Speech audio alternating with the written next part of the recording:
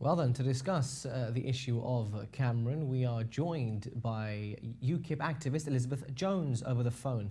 Elizabeth, was Cameron's endeavours a losing battle from the first place? I mean, he surely wasn't expecting it to end possibly this way, so how will he react? Well, I think that he will probably react with he'll probably be quite depressed. He's been publicly humiliated, publicly thwarted.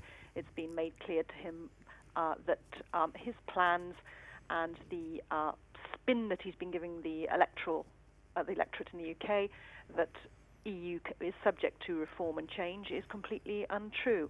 We are one of the biggest payers into the EU.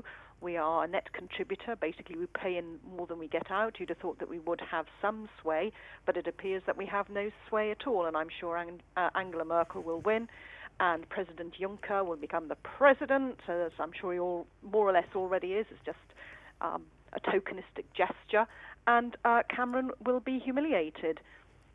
Right, I mean, after humiliation comes a possible reaction. He has warned of consequences. What does he mean?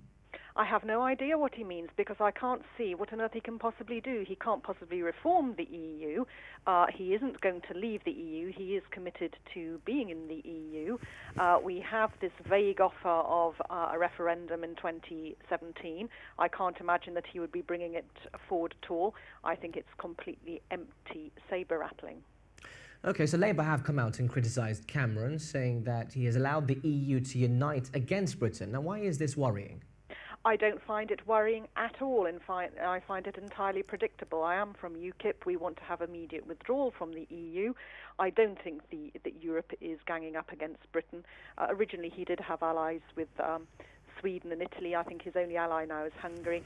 I think probably privately many would agree with Cameron's stance with Juncker. I don't think it's a question of ganging up. And so what? We're not in the euro.